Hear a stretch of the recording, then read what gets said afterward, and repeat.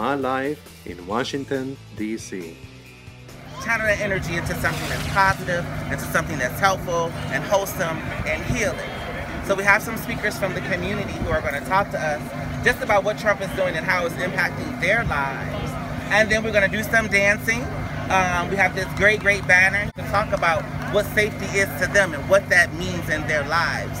If you feel safe, and what are the things that make you feel safe.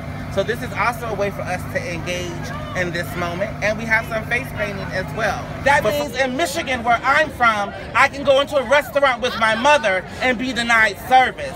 That shit is legal. So let's not forget that some of us are living in these conditions. And even though Trump didn't drop the hammer, that motherfucker been dropping the hammer. White supremacy been dropping the hammer on all of us. So let's not forget that we are here to make sure that we are vocal, we are visible, we are seen, we are standing up for undocumented people, we are standing up for our children, our seniors, our trans folk, our people of color. It is important. So don't forget why you're here. Women, we don't have to have a sign on our forehead. We are women.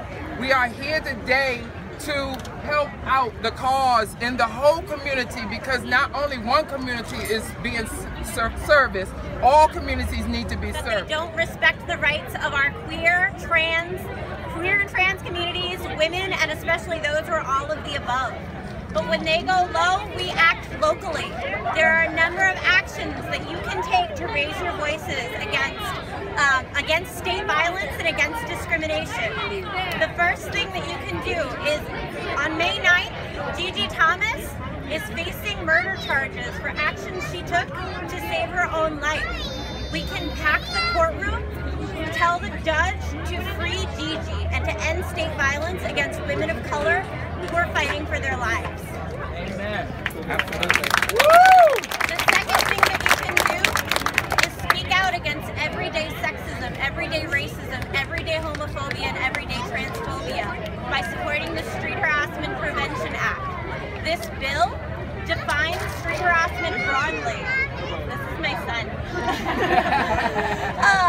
It defines harassment on the basis of gender identity, sexual orientation, immigration status, housing status, a broad range of traits, and will address violence with public health solutions.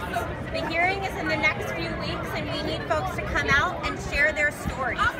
So sign up to testify at bit.ly/endstreetharassment. All right.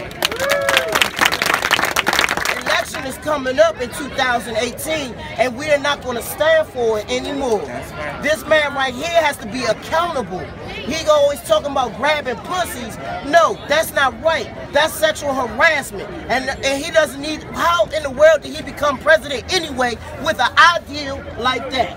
We need to stand strong and say, no, we're not going to take it. Trans people, we need to come together. It doesn't matter who you are or what label you have behind you, but if you are a human being, then we need to come together and say, we will overcome this man. We will take over the next administration. We run this mother. Who run the world? Girls. Who run the world? Girls. Who run the world? Like we do, but no, they don't. Make your chick come at the neck. Disrespect us, no, they won't.